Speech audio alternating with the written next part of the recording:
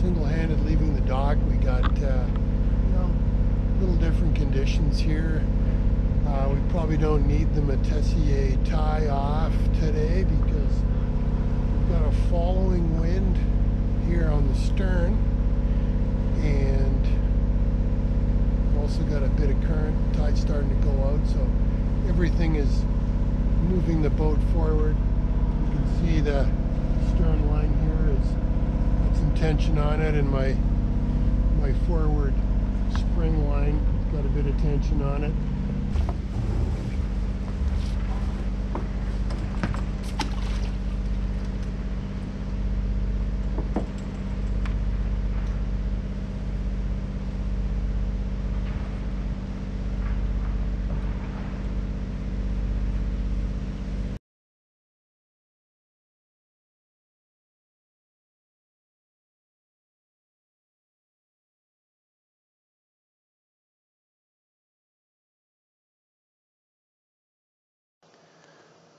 So I think the main takeaway here is, when you're leaving the dock single-handed, you're looking at the conditions.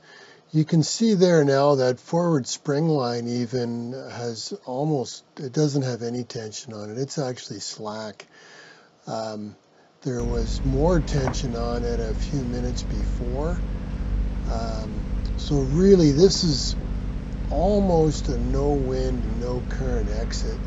So this is about as easy as it gets.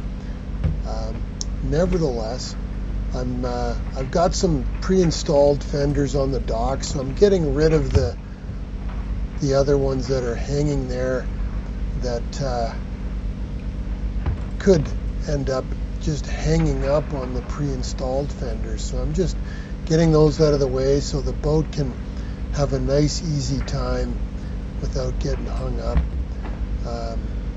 on the pre-existing fenders. I'm undoing that last stern line there,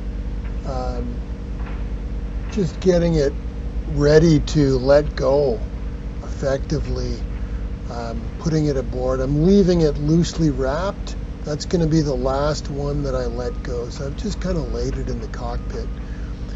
And now I'm doing the forward spring, and you can see again the telltale there is the boat's not moving at all. You know what? So we're in good shape. The boat's not moving at all. And as we come to the stern, you can see that stern line also doesn't have any tension on it at all either. So because I have starboard prop walk, I'm just going to pull the stern. I'm going to suck the stern into the dock before I put it in reverse. So I'm just going to manhaul the boat over. You can see me here. I'm just pulling it, and you can just see the stern, sucking in just a bit. I'm getting it ready to put it in gear there now. And now I'm just pulling the stern in, which makes the bow go to starboard. With my starboard prop walk, when I engage it, the transmission in reverse, it's going to pull the stern to starboard. So I'm just letting the boat move to stern. Now I've got it in reverse. I'm giving it a short burst, and you can already see the stern starting to move slowly to starboard, ever so slowly. Give it a short burst, and then, okay, put it in neutral, let the boat coast out of the slip. Just, nice and easy.